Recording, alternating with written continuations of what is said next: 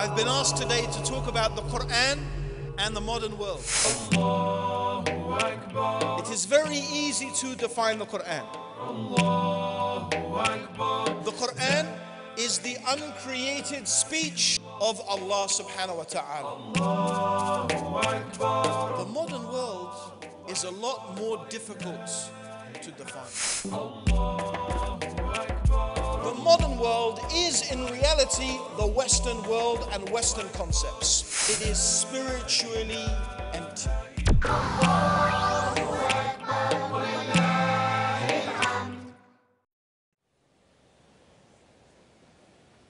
إن الحمد لله نحمده ونستعينه ونستغفره ونعوذ بالله من شرور أنفسنا ومن سيئات أعمالنا من يهده الله فلا مضل له ومن يضلل فلا هادي له وأشهد أن لا إله إلا الله وحده لا شريك له وأشهد أن محمدًا عبده ورسوله وبعد.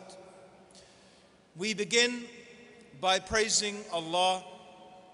We praise Him, we seek His help, and we ask for His forgiveness. We take refuge with Allah from the evil of ourselves and from the evil consequence of our evil actions. Whomsoever Allah guides, no one can misguide, but whomsoever Allah leaves to go astray, no one can guide. And I testify that Allah alone is worthy of worship, and that Muhammad sallallahu alayhi wasallam is the servant of Allah and His final messenger. My dear brothers and sisters in Islam, and my dear brothers and sisters in humanity, I greet you with the Islamic greeting of peace. Assalamu alaikum wa rahmatullahi wa barakatuh. May the peace and the blessings of Allah be upon all of you. I've been asked today to talk about the Quran and the modern world. So I thought I would start by defining our terms. Number one, the Quran. Number two, the modern world. It is very easy, alhamdulillah, all praises due to Allah, to define the Quran. It is very easy to define the Quran. The Quran is the uncreated speech of Allah subhanahu wa ta'ala. It is the uncreated speech of God. This is what Muslims believe and know to be true, that the Quran are the words of the Creator that was revealed to Muhammad sallallahu alayhi wa sallam 1,400 years ago. The Quran is also a miracle. It is the greatest miracle that was given to the Prophet Muhammad sallallahu alaihi wasallam. It was a miracle then, and it is a miracle until this day. It is something that defies human ability, and it goes against the nature of things. It is something that the creation could never have produced. The Quran is something that could only be from Allah, only be from the Creator of the heavens and the earth. And one of the miraculous aspects of this Quran, of this book, the Quran, is that this book has remained unchanged for 1,400 years since this Quran was revealed. It has remained unchanged.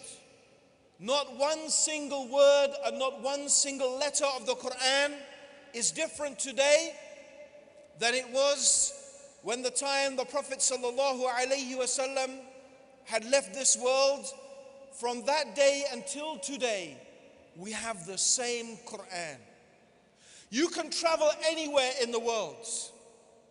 You could be here in Dubai, you could go to England, you could go to India, you could go to the Philippines, you could go to Siberia, you could go to the furthest part of the east or the west or the north or the south. Any land you go to and any masjid or any place you go to, and you pick up this Quran, and you will find that all the Muslims everywhere have the same book. It doesn't change by a letter, it doesn't change by a word. And you can go back 100 years, 200 years, 500 years, 700 years. You can go back, and we can go back to the earliest existing manuscripts written in the time of Uthman ibn Affan. And we can compare the Quran that we have today with the Quran from those days and throughout all of those ages, and we will find that it is still the same Quran. This is a miracle of this book. And why should it not be when Allah, who revealed the Quran, He told us, "Inna nahnu nanzalna al-dhikra wa inna lahu al-hafidhun." Verily we have preserved, we have revealed, we have sent down, nazalna, we have sent down the reminder, meaning the Quran. This is another name for the Quran, the dhikr, the reminder. And upon us is the preservation of it. Allah subhanahu wa ta'ala, He prophesied and He said that He will preserve this Quran. And it is exactly how Allah said. It has been preserved until this day. This is one of the miracles of the Quran. And why? Why did Allah preserve the Quran and not the Injil and not the Torah and not the Zabur and the other scriptures that came before? How is it that Allah allowed only the Quran to be preserved and those other books, those other revelations to be distorted and to be corrupted? The reason for this is because it is only the Quran that Allah intended to be guidance for humanity until the end of time. The Quran is a book of guidance, not only for those people living in Arabia 1,400 years ago. It is not only guidance for them, but it is also guidance for us living in the world today. And it will be guidance for our children and our children's children, and it will remain guidance until Allah lifts up the Quran from this earth. It is the last and final revelation. There will be no more books. There will be no more messengers. There will be no more prophets. Muhammad sallallahu alayhi wasallam is Khatam al-Nabiyyin. He is the seal of the messengers. And after him there will be no more messengers. There will be no more and no new religion from God. So this religion, al-Islam, this book, al-Quran, is the final guidance that Allah has revealed for the benefit and for the mercy of all the worlds. This is the Quran.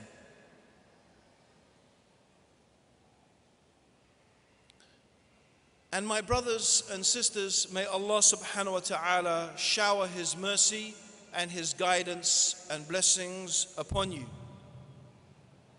The Quran is a book primarily, the Quran is a book not about this life, but the Quran is primarily a book about the life to come. This book, the Quran, is primarily about the Akhirah. Yes, the Quran does teach us about how we should live in this world. The Quran does teach us about how we should behave to each other, how we should treat our parents, our neighbors, our friends, even our enemies.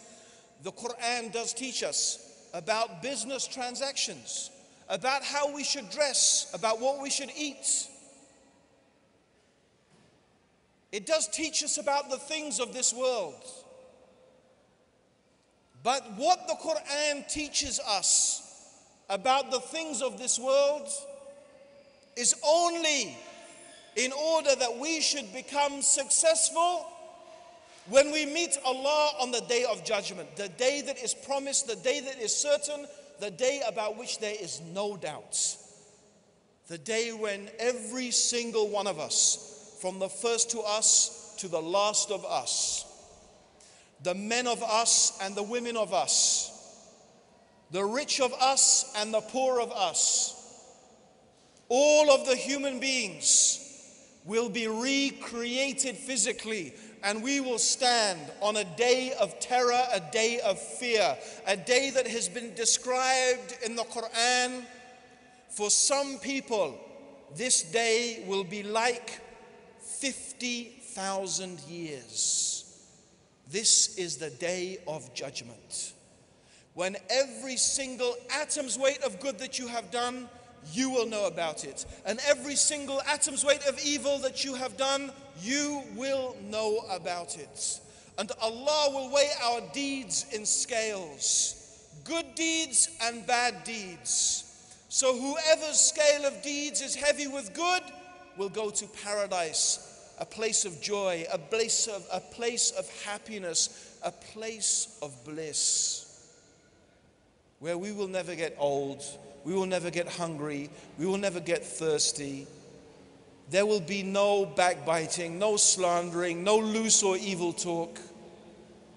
There will be peace, happiness, tranquility, and joy and bliss. But for those people whose evil deeds, whose sins outweigh their good deeds, for them is hellfire, punishment, pain, suffering, terror, fear, a most awful, ghastly and terrible abode. And for those people who reject faith, for those people who turned away from the guidance of Allah, from those people who chose to follow ways other than God's ways, for those who chose to follow a religion other than Allah's religion, they will dwell therein forever, and they will never come out. That is why the Prophet ﷺ said, "What do I have to do with the things of this world? I am like a traveler on a journey who takes rest underneath the shade of a tree and then continues on his journey." So whatever the Quran tells us about this world and the things of this world, it is only to help you on your journey to Allah. That is all it is about. So when I say this book is a book primarily about the akhirah, even when the Quran teaches us about the dunya, it is in order to help us to reach the goal that we desire, which is paradise in the akhirah. So that is the Quran, my dear brothers and sisters. How about the modern world? The modern world is a lot more difficult to define. What do we mean by the modern world? Let me briefly discuss the modern world. I would like to discuss it historically, politically and philosophically, and sociologically. Those are the areas I would briefly like to discuss. The modern world. Let us discuss the modern world. Number one, historically. What we call the modern world historically has its roots in a rational and intellectual movement in Europe called the Renaissance. That is the root of what we call modernity and the modern world. The Renaissance is a movement that took place in Europe. And by the way, my conclusion, I'm telling you my conclusion before I reach it, but my conclusion is that what is called the modern world is primarily a Western idea. In fact, in reality, the modern world is in reality the Western world and Western concepts. And this is what I will show. So the roots of this start in something called the Renaissance. The Renaissance is a movement away from religion. It's a movement primarily away from Christianity, towards a more rational and independent way of thinking. The first principle of the Renaissance and their thinking is that they no longer accept authority. It's a rejection of authority, whether that authority is the Bible or whether that authority is the ancient philosophers like Aristotle and Plato and Socrates. It is a rejection of authority. It is a chance for human beings in their mind to think again and to think freely without being tied down by these old concepts. And something that happens as a consequence of the Renaissance is what is called the Reformation. The Reformation is a movement away from the dominance of the Roman Catholic Church that leads to the creation of Protestantism. That is all part of the modern world and part of modernity. Also linked in with this is something called the Industrial Revolution. And this is very intimately linked with an economic and philosophical concept called capitalism. So what we find is the beginning of the Industrial Revolution.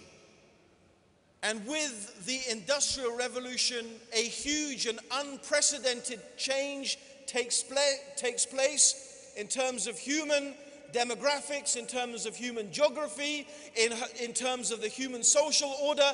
It turns the world upside down. And ultimately, of course, what we have is the ascent of science. Science now begins to become almost a new religion itself.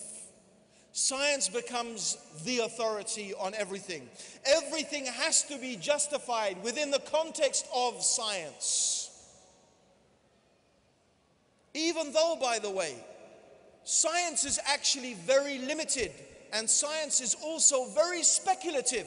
Most people imagine science is certainty, but it's not. Science is actually speculation. But anyway, science ascends to a very great height in the minds of people. So modernity, basically, or the modern world, is a scientific world, a rational world, and an industrial world. And of course, from the Industrial Revolution, we move to what we have today is the Silicon chip revolution, the World Wide Web, the information revolution, and that's part of the modern world that we live in today, which is an extension, really, of what came before it. And with all of this comes something is called globalization. Globalization, we hear this word a lot, globalization. The global village, the world shrinks. We can travel now from England to Australia in 24 hours. That may seem like a long time, and certainly when you're sitting on an aeroplane for 24 hours, it does seem like a long time. But in fact, it's very short compared to the amount of time you think it used to take, or you know that it used to take 100 years ago before there were airplanes. It used to take weeks, if not months. So the world has shrunk.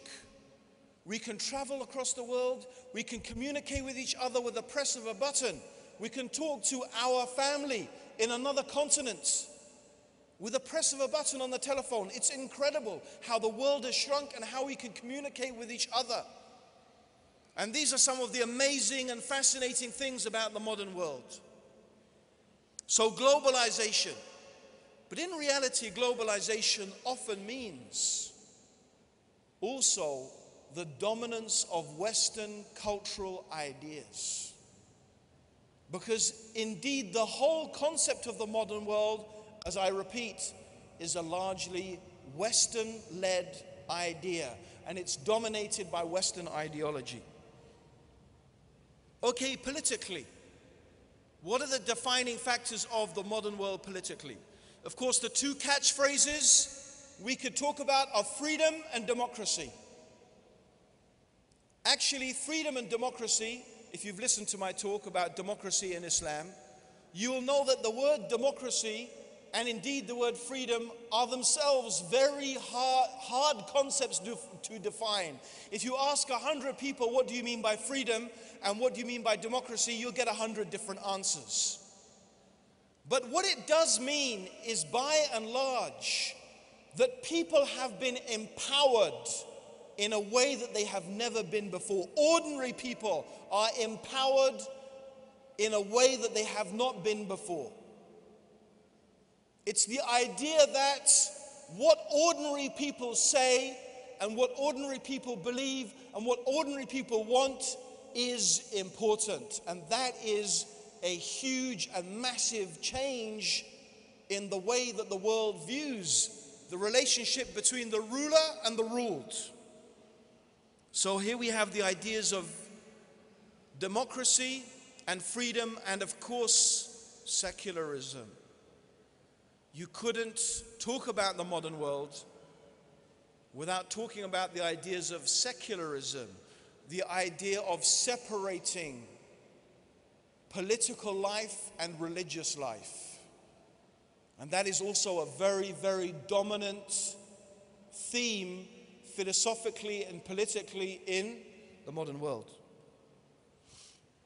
Okay, socially, what are the social changes? We've talked about globalization. We talked about the effects of industrialization. One of the biggest social changes that has taken place in the modern world is the position of women. How women participate in society has been revolutionized. There is no doubt about that. A whole different approach to looking at women, not as mothers, not as wives, not as daughters and sisters and aunts and grandmothers, but as people who can contribute economically by working and spending and buying. Women are now looked at equally, along with men, as potential contributors to the economy in a direct way in which perhaps they have not been generally looked at in human history before. We will be talking a lot more about that tomorrow in my talk about Muslim women, subjugated or liberated. Of course, the other thing that we find about in the modern world is mobility. We talked about that, how we can move very easily from place to place. And perhaps also we could argue that there is an unprecedented level of prosperity. There is still poverty, there is still starvation, but there is an unprecedented level of prosperity and availability to food and many different services that were not there before.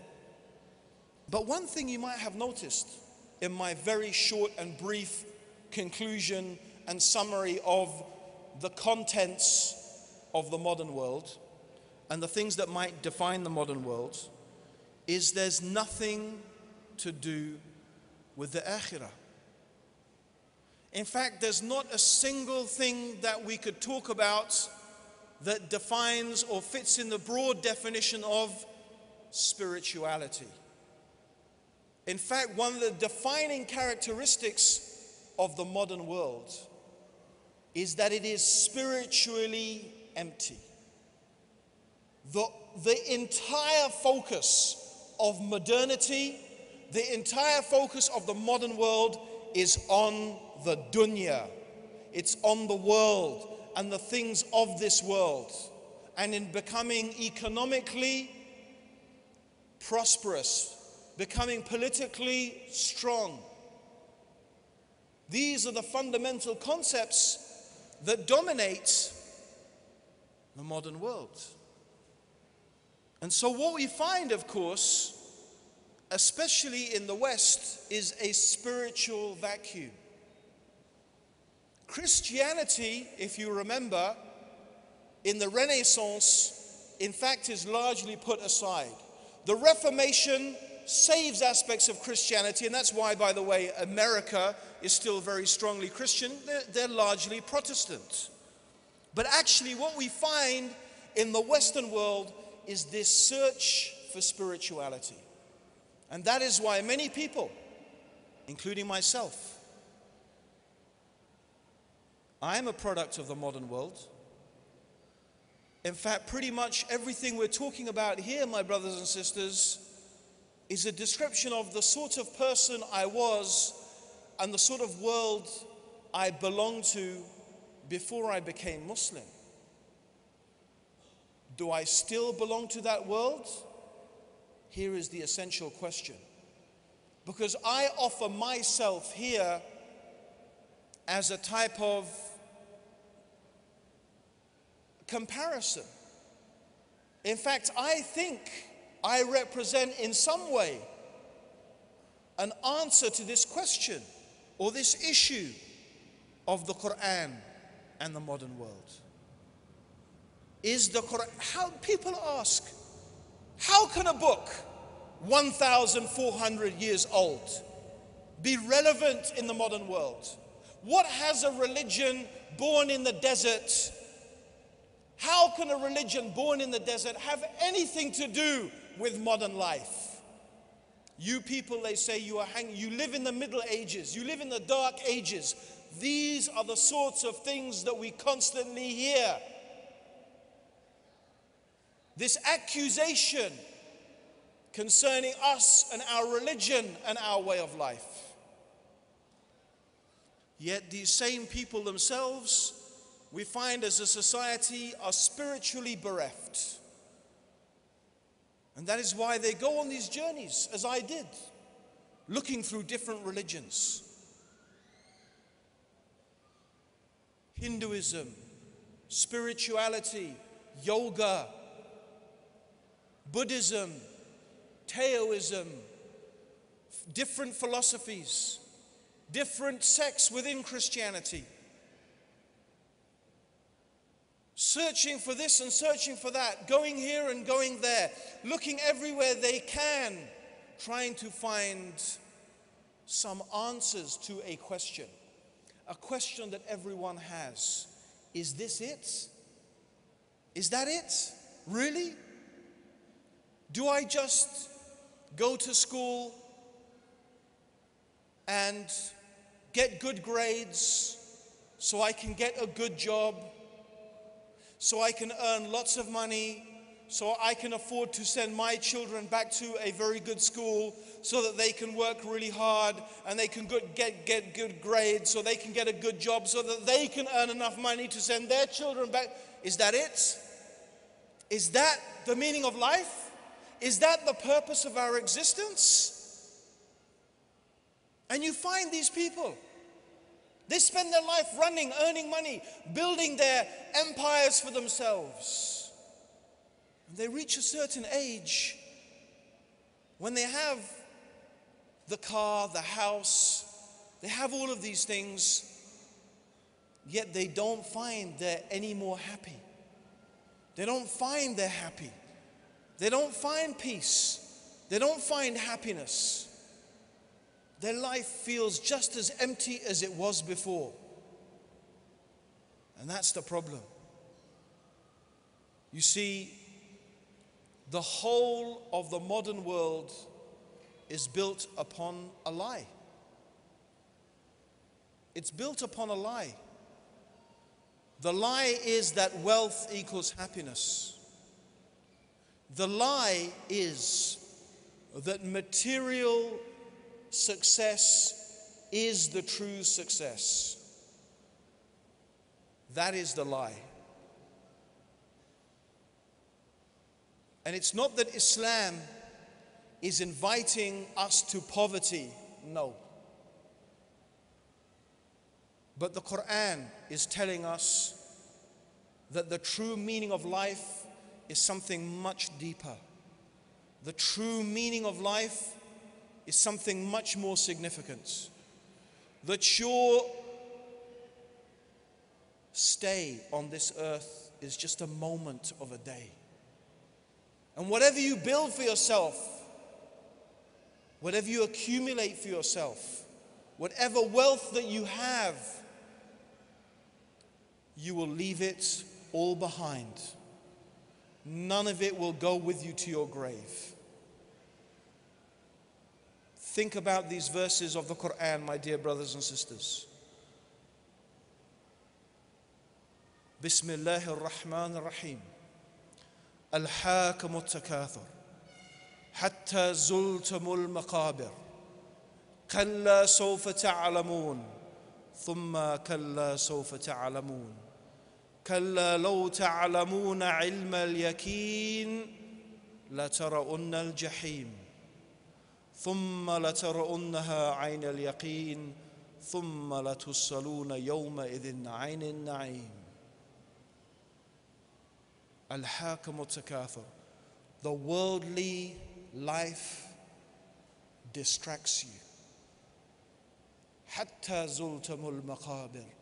Until you reach the grave. كَلَّا سَوْفَ تَعْلَمُونَ. Then you will come to know.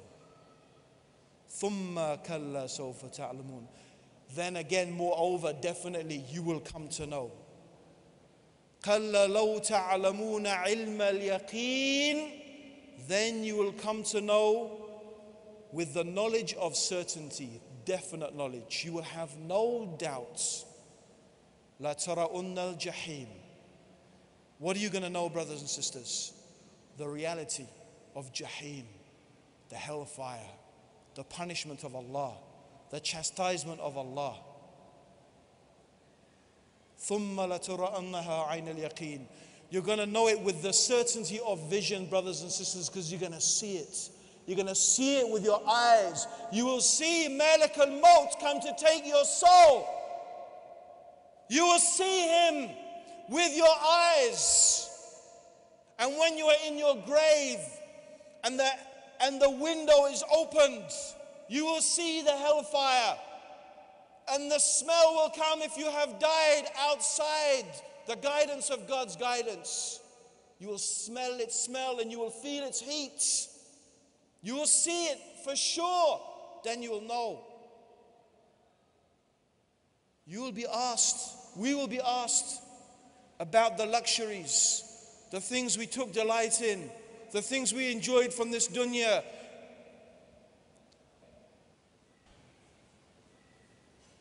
You know the Prophet sallallahu alaihi wasallam, he was so hungry. One day he was so hungry. He was so hungry that he left his house looking for something to eat. And on the street he met Abu Bakr and he met Umar. They said, "Why have you left your house?" They said, "Hunger." He said, "Me, it was the same thing. I left from hunger." So they went to the house of such and such companion. And the companion slaughtered for them a goat or a sheep. And they ate.